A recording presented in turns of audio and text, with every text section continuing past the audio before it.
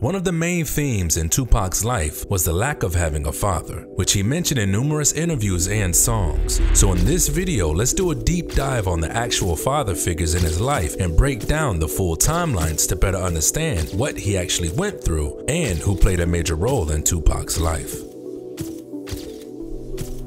To start, we need to go all the way back to 1968. For transparency, the world is still grieving from the recent assassination of Martin Luther King. To further understand the tension in America, there was over 115 documented murders from 1952 to 1968 of those innocent fighting in the civil rights movement. Tupac's mother, Afeni Shakur, who was celebrating just being married to one of the Black Panther leaders, Lumumba Shakur, in a polygamous marriage, becoming his second wife, with Lumumba already having a wife and kids. Though it wasn't the traditional marriage, the couple were madly in love. Lumumba was a powerful Black Panther leader with devoted followers, holding high positions in the Harlem, New York headquarters. He came from a lineage of strong men within the community like his father, Saladin Shakur, who Afeni, a young girl lost in the world looking for a purpose in life, was intrigued by the power and strength the Shakur family had. Their influence and leadership was so impactful that a lot of their followers, men and women, changed their names to Shakur, including his adopted stepbrother, Mutulu. Afeni, looked at as a young, passionate, and articulate woman who gained respect from other members, with Lumumba's position placed her in even higher regards amongst her peers. The two together sought to uplift and resolve any conflicts in the community, protecting and defending any injustices, even training political education to new Black Panther members. Unfortunately, instead of celebrating being married for 9 months, they both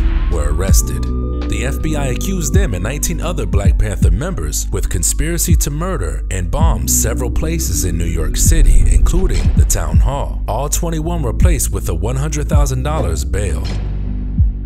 The group didn't have enough funds, though loved ones, including Afeni's sister Glo, tried to gather enough money to post a bail with no luck, until local church members and communities put together enough to bail out 2 members. And one of the members all of them decided to bail out was Afeni Shakur, partly because she was a woman, but also because she was educated and articulate, viewed as a good representation to put out first. And they both were placed with the responsibility to gain enough money to eventually bail out the rest. Finding out they were facing 350 years in prison, they were fearful of the often unjust system. Everyone decided to go with the law office of Gerald Lefcourt, who was a new up-and-coming attorney having just graduated the year prior. He would represent the men and assigned his sister Carol, who just recently graduated law, to represent the women. The only problem is Afeni wasn't comfortable putting her life in the hands of someone more green or fresh, felt she wouldn't be able to represent the emotion of their struggle, saying she had a tiny squeaky voice that wouldn't command respect in court. Afeni stated to a local news reporter, "I'm facing the same 350 years everyone else is facing, and I am not going out like that. With this here, Carol left court. Speaking for me? Shit." Afeni instead chose to represent herself in court, immediately creating a rift with the other members. To her surprise, even her husband, Lumumba, who voiced his disappointment at his wife. He tried to change her mind, even mocking her, saying she was too emotional and not educated or qualified, that she would f everything up. Though understanding her husband's fears, Afeni sympathized but was heartbroken about what she now knew he felt about her, causing an irreparable divide that grew bigger as the trial started. She became even more frustrated, feeling Lumumba was trying to control her and dictate her decisions while behind bars, still attending every possible rally she could to gain money to support their defense and to bail out members. The times were really stressful. Afeni found some solace in friendships with fellow Panther members and community activists, including Billy Garland, who was also a ranked member of the New Jersey Black Panthers. He was known to provide transportation for a lot of members as well. They developed a close friendship working together, and at this time, if you were a Black Panther member, you faced false allegations with arrest, being racially profiled, and to some extremes, even murdered. Every member was feeling this pressure, and as if all of their days were numbered. With the stress of the world on their shoulders, Afeni facing life in prison, including a strain between her husband, caused for a perfect short love affection between the two. A love affair resulting in Afeni becoming pregnant. Afeni always thought she couldn't get pregnant since she was never on birth control in her past relationships and felt devastated by the news. Scared to bring a child into this world, she decided to get an abortion. Deep down, Afeni felt she would be found guilty. Coming to grips with the thought of spending the rest of her life behind bars, last minute, she changed her mind and decided to keep the baby, seeing it as a part of her that could still be free in the world while she would be locked away forever. When Billy found out, he was excited, and he would pick up Afeni for dates and drop her off to her court appearances. While pregnant, facing guilt and shame of adultery, Afeni still went through trial representing herself, and at 8 months pregnant, she gave her final, powerful closing argument. After 2 years of legal proceedings, on May 12, 1971, they were acquitted and found not guilty of all charges, with the place immediately erupting in a celebration by everyone's surprise.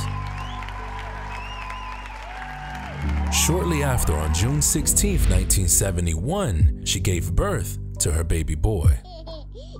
Since acquitted, she feared the government would want revenge, so she didn't want her son to have the last name Shakur, instead naming him Lassane Parrish Crooks. Lassane after Afeni's sister, Parrish his surname, and Crooks after Carol Crooks, who was a close partner to Afeni at the time, even providing her a place to live with a nursery for her baby, whose name would actually change a few times. First to Paki, then almost a year later, she changed it for the final time to Tupac Amaru Shakur, named after a Peruvian chief who led the largest indigenous uprising in Spanish-American colonial history. The celebration and good times were short-lived for Afeni. Understanding the baby wasn't his, Lumumba and Afeni both decided to get a divorce.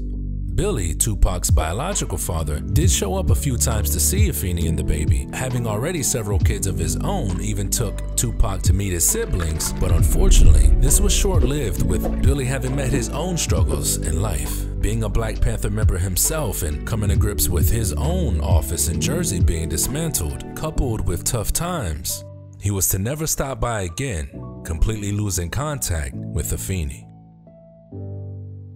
To make matters worse, she was struggling financially, and it's now 1974, still in the fight. Afeni was working in the South Bronx with a malpractice office representing tenants who are getting illegally mistreated, such as unlawful evictions. She will leave Tupac with family members like her sister Glow. Still in the Panthers movement, she crossed paths a lot with Mutulu Shakur, who was a known acupuncturist in the communities. Feeling sympathy and already having a deep affection for Afeni, Mutulu Shakur was happy to step into her life, as a high-ranking member himself started to become more popular amongst the party. Having several kids of his own, including a 4-year-old son, who he would grow to know as rapper Mopreme. Mutulu took a liking to Tupac stepping up as his father figure, helping to mentor him as Afeni's Black Panther Prince at 4 years old.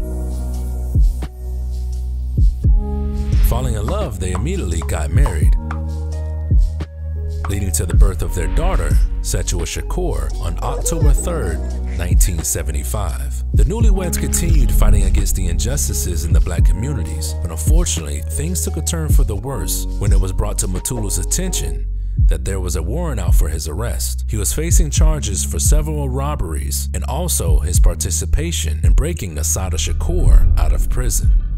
Assata Shakur was Tupac's godmother and a well-known leader in the communities at the time. She was in prison, but a group of Black activists developed an escape plan, breaking her out of jail, and Assata soon after found asylum in Cuba. Understanding he would be facing life in prison, Mutulu decided to not turn himself in. Instead, went on the run, resulting in him being placed on FBI's most wanted list. Afeni, knowing she would be on her own again, this time with 2 kids. Though they both had love for each other, they divorced in 1982. It became regular for the federal agents or cops to stop by for questions, even interviewing Tupac while at school. Falling on even harder times on top of constant pressure from the police, Afeni fell into the arms of a successful local drug dealer, Kenneth Saunders, with a street name, Legs, who would also be seen supporting the Black Panther movement on occasions as well. He took a liking to Tupac, who even considered Legs as a father figure. Though Afeni didn't support his drug dealing lifestyle, she needed the income he provided her, relieving her of a lot of financial stress as a single mother. And at this time, the crack epidemic hits New York hard. Legs, already in the drug business, had his own addictions as well, which unfortunately Afeni picked up, both becoming an addict of using crack.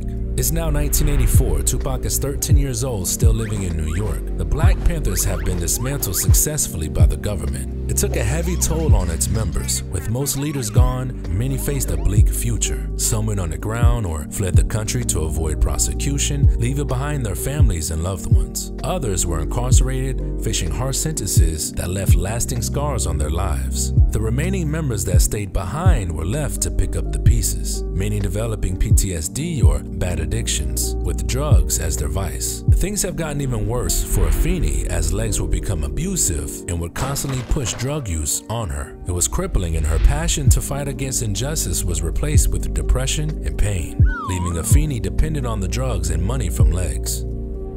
Legs still had an influence over Tupac as well, teaching him the way of the streets and how to manage a life as a drug dealer. On one particular evening, Legs gets arrested and is sentenced to serve prison time. Afeni struggled trying to support her family since her high-profile name made it difficult to keep a job, also still being harassed by the local police. Fed up with how bad her life had fallen, Afeni, looking to start over and raise her kids out of the spotlight, found a nice public housing community, moving her family to Baltimore, Maryland.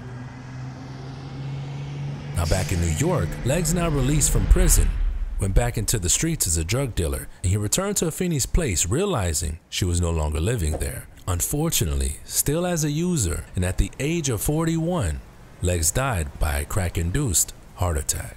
When the news got back to Afeni and Tupac, they both were devastated. Tupac took his death really hard, understanding as a man how important it was to have a father figure. And at this time, Motula's been captured and arrested, facing a long prison bid. Even Lumumba, who is now living in New Orleans, had 2 people break into his house and murder him. And Afeni, having not heard from Billy since Tupac was 4, considered him as a non-existent, so didn't bother bringing him up to Tupac. And with all of Tupac's past possible father figures either being dead or in jail, Tupac had come to grips that he will never have that father figure he knew he needed, and instead had to become the man of his own house, accepting his father figures was either dead or gone now. And at this point, Legs was considered his only real father, even confirmed by Afeni. Tupac became more mad at the world than the men in his life, feeling as if they were strangers anyways, with no one really stepping up to be the father that a young man needed.